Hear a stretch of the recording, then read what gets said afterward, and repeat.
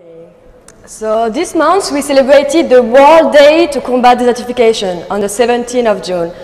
Anyone of you knows other international day that we celebrate every year?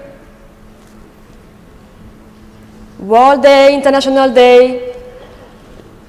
No? Okay. Oh, yeah. You? National what? I don't hear you. Oh, yeah, exactly. Women's Rights Day on the 8th of March. We also celebrate the International Day of Education, for example, that also deals with you guys. So all these World Days are celebrated to raise awareness about a serious topic, and that's why we celebrate the World Day to Combat Desertification. I would like to show you a very short video about our General Secretary of the United Nations. I will show you the small, short video of Antonio Guterres, our General Secretary. Desertification, land degradation and drought are major threats affecting millions of people worldwide, particularly women and children. 25 years ago, 197 parties adopted a landmark convention aiming at mobilizing global action. Yet, much remains to be done. Every year, the world loses 24 billion tons of fertile soil. And dry land degradation reduces national domestic product in developing countries by up to 8% annually. We must urgently change such trends. Protecting and restoring land and better using it can reduce forced migration, improve food security, and spur economic growth. It can also help us to address the global climate emergency. On this World Day, let us recognize the imperative of combating desertification as part of our efforts to achieve the Sustainable Development Goals. Thank you. Jorge.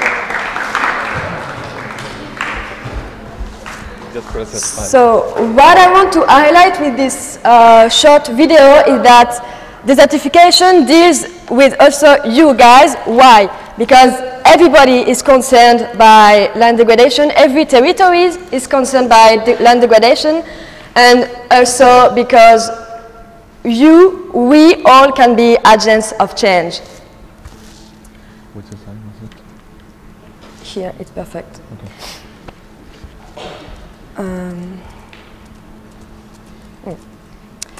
So in which region do you think there is dry lands? Which region, which territories of the world? Dry lands? Africa, okay. Any other place in the world? Middle East, okay.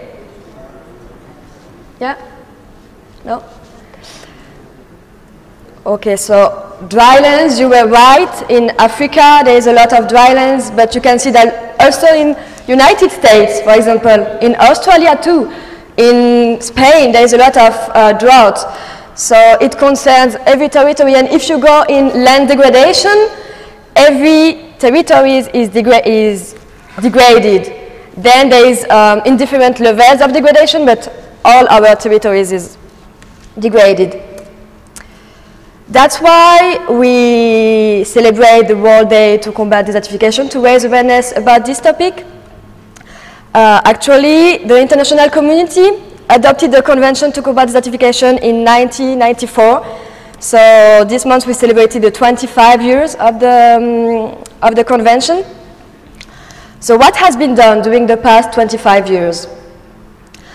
The UNCCD has contributed to land sustainable management, and it worked. There is some clear evidences that the UNCCD contributed to restore landscapes. For example, 5 million hectares of degraded land in Sahel have been restored through some practices of sustainable land management. But still, there is a lot of countries, almost all the countries of the world are still affected by land degradation, so there is still a lot to be done. So we have to plan the next 25 years. The goal of the UNCCD right now is to achieve land degradation neutrality. Why? Because through land degradation neutrality, there will be more land available, and we could use this land through a sustainable way. There were some, we can raise some messages during this World Day to Combat Desertification. The message that has been raised by the UNCCD is that first, the convention needs more recognition as an international level, because it is the only convention that has the authority to achieve land degradation neutrality. Also, all the member states of the conventions renew their commitment to the convention. And then we have to also say that land degradation is not just the business of the United Nations, it's the business of everyone, because together we can restore the productivity of billions of degraded land, and we could improve the livelihoods of billions of people all around the world. I would like to show you now some events that have been done to celebrate the World Day to Combat Desertification. I think, oh, great.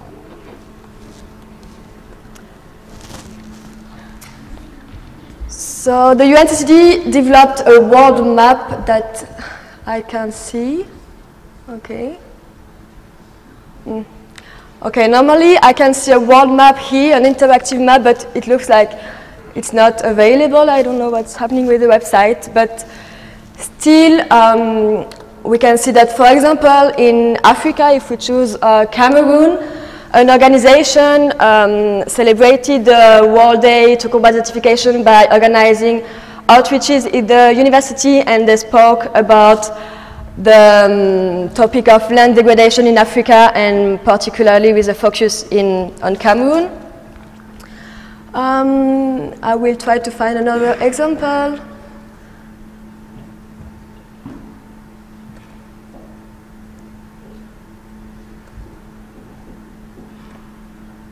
India, there has been some events too, Nepal, Korea. Yeah, in Saudi Arabia, staff members of an hospital decided to plant 300 flowers in front of the hospital and take care of the plants the whole year. So it's also an event that has been created to celebrate, to commemorate the World Day to Combat Desertification. So now I will go back to my presentation. Also, during this World Day, the big event that has been organized to commemorate it was in Ankara. The UNCCD was in Ankara, and they commemorated there the World Day. Sorry. So first, Erdogan, the president of the Republic of Turkey, was there in Ankara, and he highlighted that everyone must do their best to preserve natural assets and heritage and pass them to the next generation.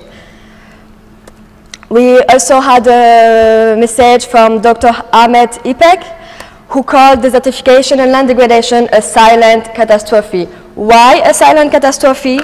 Because land degradation can lead to food shortage, it can lead to hunger, it can lead to migrations, unemployment, poverty, conflicts, and instability. So when we say that we have to combat desertification, it's because it's to improve our livelihoods. We also had a message from the Executive Secretary of the UNCCD, Mr. Ibrahim Cho, who said that